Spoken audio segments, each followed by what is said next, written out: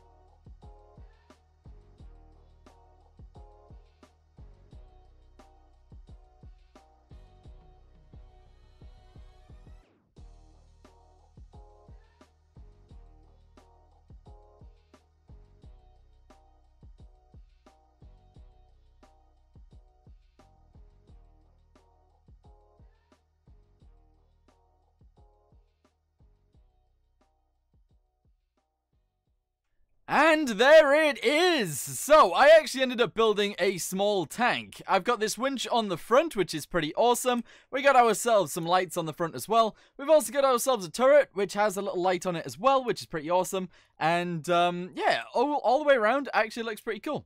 I like this tank on the back. I think it looks great. It's just a solid fuel booster thingamabobby with just normal bits on the side, which is pretty awesome. And yeah, so the way onto this thing, you jump up, you grab this, and you just crouch and jump, and then you end up on the top. Pretty cool. There is a turret, and obviously on a normal tank, the way in would be through the turret. But in order to do that and have the turret still turning, you wouldn't have a sealed hull. So we couldn't really do that. But anyway, that's okay. Let's go ahead and jump in down here. Go ahead and close this behind you as you jump in. And, yeah, this is the interior. So, what we've got on the inside is stuff to transport the troops. We've got little seats. We got ourselves some thermal clothing on both sides. We got some rope on the roof on both sides. We got some cable right there. We got a hose right there. We got a defibrillator right there as well. And we got some medkits on both sides.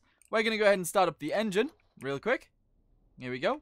Our little generator, which is awesome. Got ourselves some interior lights right there as well. And, yeah, all the way around is actually pretty cool. We could add more stuff if we wanted to, but yeah, wasn't sure. Anyway, let's go ahead and sit in this seat. So, down there we got a gearbox.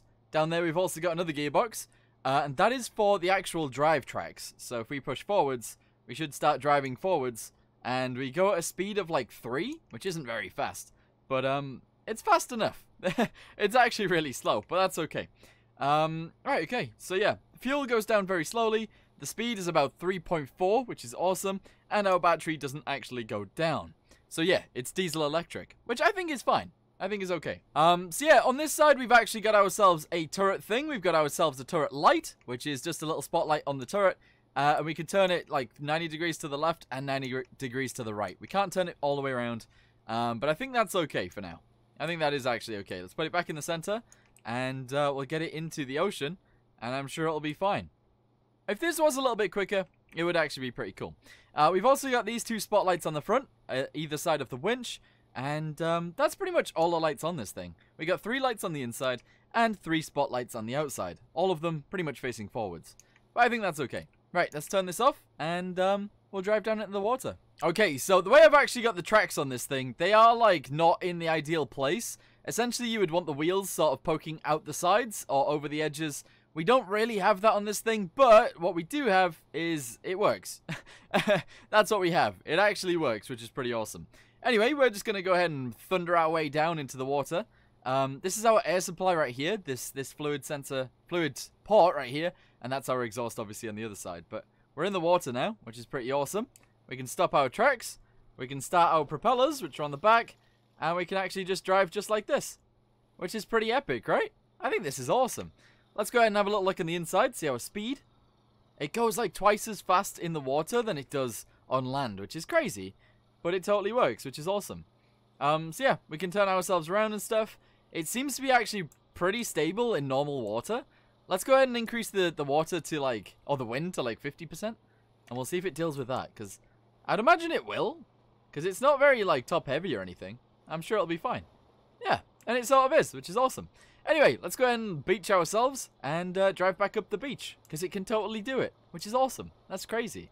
I was thinking about actually adding like a crane version of this, so you'd take the turret off the top and you'd just put a crane there instead. Didn't know whether to do that or not, so I decided not to, but it's pretty cool, right? This is pretty cool. I like it.